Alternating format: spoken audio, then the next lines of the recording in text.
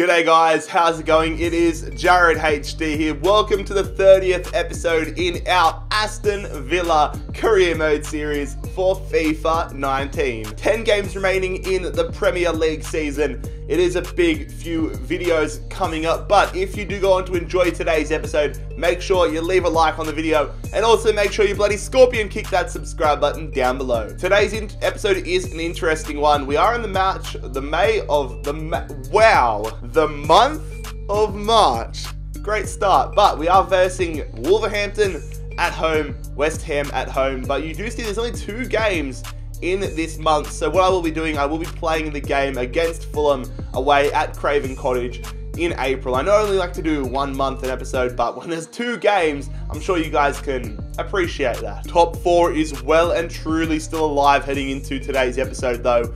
We are sitting only 1 point behind Chelsea. They do have a game in hand, so we're hoping they drop points. United and City breathing down our necks. We can't afford to drop any points. A youth squad monthly report to kick things off though. Peter Green's starting to get his shit together, which is good to see. Could probably promote him, but I might wait until he asks to leave. Harrison Evans.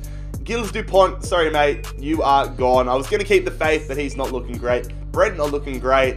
Mason Rose is looking like a bit of a weapon. And Janssen still 80 to 88, so he is already, he was kind of a bit of a sidekick to Brent, but now he looks so much better than Brent. And a youth squad report available.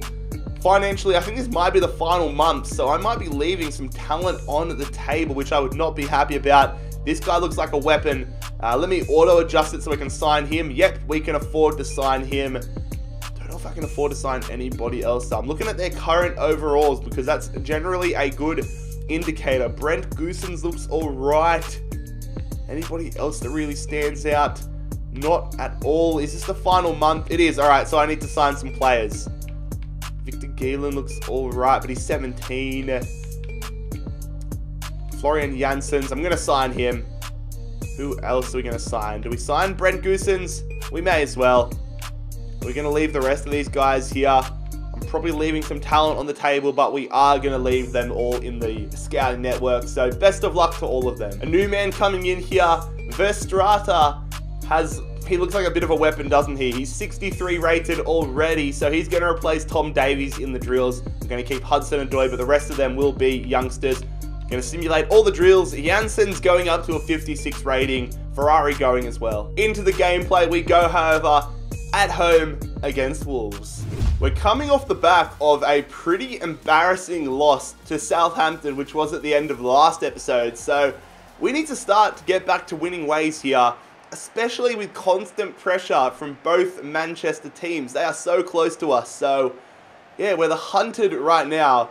We need to push forward. We do have the best home record in the Premier League, however, so hopefully we can continue that trend here. Taking a look at our starting 11, however, and it's no surprise, we are rocking the same side that we have been rocking ever since Townsend and Maximilian Philip came back to full strength. It's the side that I hope we get the opportunity to rock for the rest of the season for the final 10 games. But it's a damn good starting lineup. Now taking a look at the Wolves starting lineup. Rui Patricio in between the sticks. They are rocking a 5 at the back. Johnny, Doherty, Bolly, all those players. They've got Roman Saiz in there with Lopez and João Moutinho. Jota and Lauren up front. On the bench, do they have anybody good? Not really. Antonio, Mia, it's an alright bench. Doherty and Emerson were going back and forth for it. Oh dear. Keep that one out. Oh, Ryan, that was a heart attack moment to start things off. Another corner here for Wolves. They've started off strong. João Moutinho going in there. Davies can't win the ball back. Bolly giving us a bit of a heart attack. Shite. We're in a bit of strife here. Wolves have come out fast. That's not a good angle. Fuck off, Matt Ryan. You're getting fucking sold. Stop getting beaten at the near post. Oh, we have been beaten at the near post so many times this season. Honestly, Ryan, you are gone. You're one of my favourite players in real life, but you are getting fucking sold next season. Again, beaten at the near post. How the fuck are we getting beaten? Oh, not good. Look, you're a goalkeeper. How the hell can you be getting beaten at the near post so many times? You're done, mate. You're done. Wolves defending very well here, but we're finally pushing forward again. We haven't lost possession in a long time. Davies hits it. Phillip, follow up, 1-1. Yes, lads, just like that. We have equalised here. Maximilian Phillip polishes off what was some nice possessional play. And we have equalised here rapidly. That's exactly what we wanted. We focused up and we have got ourselves an equaliser. Got lucky with the bounce. It fell straight to Phillip. Finally, a bit of luck going our way. And we make it 1-1. Look at this finish. Little gallop. Puts his boot through it. Fantastic. Oh, they're on the attack here. Jota. Sace. That would have been a bad way to start the second half if we conceded. But we might be able to change our fortune around because we are on the attack here. Beautiful play between Hudson-Odoi and Grealish. Hudson-Odoi. We're just going to have the shot with green time and it falls to Phillip again. Lady Luck is on Maximilian Phillip's side. The second goal where he has had it fall to him off a rebound. That is so nice to see. We have not played that well, but somehow we are grinding out a 2-1 advantage here. Hudson-Odoi, I went for the shot with him. It was saved off the feet. Great finish from that angle though, to be fair. I want to see a reverse angle. This angle will suffice. Kind of turns the body at the last second to find the back of the net. We go Phillip to Grealish to Davies to Phillip. Phillip green times it. It's an absolute rocket, but it's saved from Patricio. I kind of want to get Maxi Phillip a hat-trick of deflected goals. Through to Davies. Davies. I wanted to go to Grealish. Still on though. Grealish going out. We've got numbers here. Hudson-Odoi is onside. What the fuck? That was a shot. I didn't try to pull that one. I tried to shoot that one. It looked like he was squaring it. What? Make up for it, Hudson-Odoi, please. Townsend, first time, nope. We're trying to hold on, lads. 89th minute. We just need to retain possession. How much stoppage time? 2 minutes. That is manageable for sure. Play the safe option and continue to progress it forward. Emerson. Go on him again. We're going to win this game now, lads. I don't know how we've won this game. Oh, shit, maybe not. Okay, there it is. I got a little bit worried. But we hang on and get all 3 points here after a very lackluster start. We got our act together quite quickly and gained another 3 crucial points. Good news though, lads. Our super sub, Ito, has returned from his injury, so he should be able to make the bench of the game against West Ham. And another training session here. Rose has gone up to a 67. A lot of growth potentially for the players here though. Nobody, wow, okay, nobody goes up in overall. D's and C's all across the board. It looks like my high school report card. Let's go, lads. We look to use our home ground advantage to our advantage once again as we take on West Ham here. I'm pretty happy because at the start of the series, like episode 1, I said I wanted to make Villa Park a fortress. Best Premier League record at home. It's becoming a real fortress for us. It wasn't a fortress for us when we were in the Championship or even last season, but this season we've locked it down. And speaking of locking it down, we have a chance to put ourselves into the top 4. We have a game in hand ahead of Manchester City. They're 1 point ahead of us. We win, we go to the top 4. But of course, Chelsea and sides like that have a game in hand over us. So it'll be interesting. But here is our starting 11. Same starting 11 as we have been rocking. But the big talking point is Ito coming back into the bench fold. I have brought him in, and O'Hare has returned to the reserves. West Ham with quite a respectable lineup, however. Kalinic, oh shit, Kalinic, our former goalkeeper, in between the sticks for West Ham. This will be interesting. Declan Rice in there as well. Yarmolenko, Fernandez, Felipe Anderson. It's a very strong midfield. And then Arkadiusz Milic up front. He is a gun striker. A strong bench as well. Arnautovic, Lanzini, Reed, Wilshere. We're on the attack early here. Come on. Kick-off kings. Are we going to be the kick-off kings again? I should have gone in the middle to Hudson-Odoi and just hope for the best. But we're still through here. Come on. Drag back. Townsend. Get your head to it, Hudson-Odoi. Oh, corner. We still haven't lost possession, however. Grealish off the corner. Get your head to it, Hudson-Odoi. It's punched away from Kalinic, who's on the deck. Emerson, a block. That surely would have seen us go 1-0 up. Was this shot on target? Was it? It was. It hit the arse of Rice. Or, sorry, Diop, but it would have been saved anyways, I think. Come on, lads. Philip, Grealish, they're linking up. Come on, we're all over them so far. Hudson-Odoi with a slight little injury. Has a shit touch. And a red time finish. Oh, if we green time that, I think we get it past Kalinic and go 1-0 up here. I was going to say I could have squared it, but the shot was the best option. Oh, Fernandez through Milik. Good save at the near post from Matt Ryan. About damn time he saved one at the near post. It was a stumbling effort, but it saved us nonetheless. Corner. Here we go. Hudson-Odoi through. Yes, good stuff from Maximilian Philip. Get that ball in. Get there, Grealish. Jack Grealish. Oh, no. Kalinic. Oh, Kalinic has pulled off a miracle save. Of all goalkeepers, it had to be him.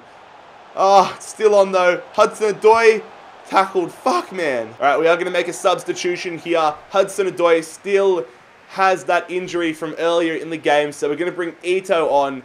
Can Ito get us a breakthrough? Just over 20 minutes remaining in this one. Here we go, McGinn. Going out wide to Ito. Come on, lads. Who's going to get the breakthrough here? Ito going there. I see Davies. Oh, it's a shocker of a ball. Bloody hell. I think even if it got through the defense, it wasn't going to find the foot of Davies. And honestly, our last passes have killed us today. And now West Ham find themselves on the attack. They've got the height. Thankfully, Yarmolenko doesn't have the range. West Ham really turning on the Jets here in the last few moments. Felipe Anderson and Gilbert going neck and neck. They send that one back post. It goes through everybody. I think if Yarmolenko connects with that, we would have been in real strife there. But now, I was about to say, we have an opportunity on the counter. But ultimately, it's going to end a 0-0 draw, a stalemate. And our fantastic opportunity to move into the top 4 has been squandered. Thankfully, Hudson-Odoi's injury isn't too bad though. Only out for 5 days with a bruised elbow. Hudson-Odoi's injury opens the door here for Lars Lucas May. I'll probably start training him a lot more. I completely forgot to even put him in there from the start, but a pretty trash training session in total. Youth player wants out. Florian Janssens wants to cancel his contract. Hope we can afford to sign him. I haven't been smart with my finances in this saver. I've been pushing it to the brink. Florian Janssens, he's one of the good players, wasn't he? 77 and 94. We have to bring him up. We've got so many right mids now, but he's a good player. We promote him to the senior team. We've got another Janssens in here as well, Gabriel Janssens, but it was Florian that wanted out. I mean, it was, wasn't it? Florian? Florian? Yeah, okay, good. Florian Janssens.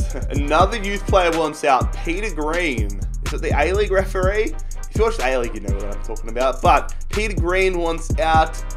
80 to 86. Yep, we'll sign him for sure. Welcome to the senior team, mate. But for the final game in today's episode, we are traveling to Craven Cottage. It's a special day for me, a special game for me. For the first time in this series, we face Fulham at Craven Cottage, the team I support. But I'm not going to be taking them easy. Let's get this win.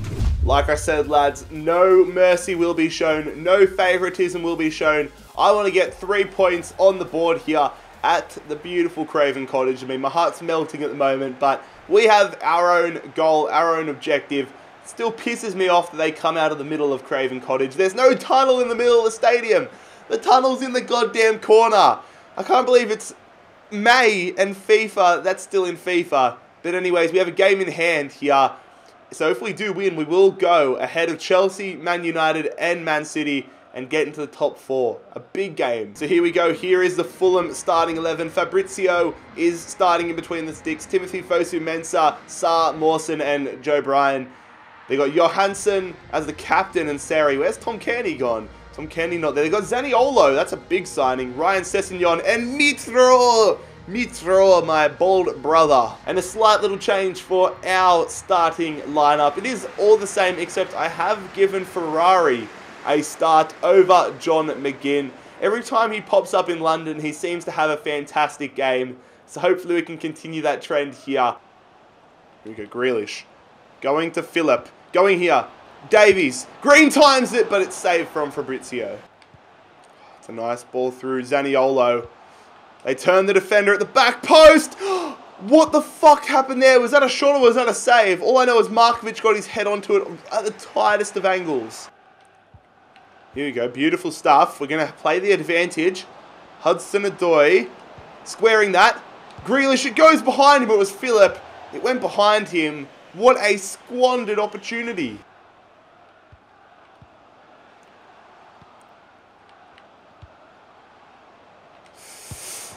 Oh my god! What? Ryan said... I'm sorry, what? What was that goal? I wasn't talking because I didn't think anything was going to come of it.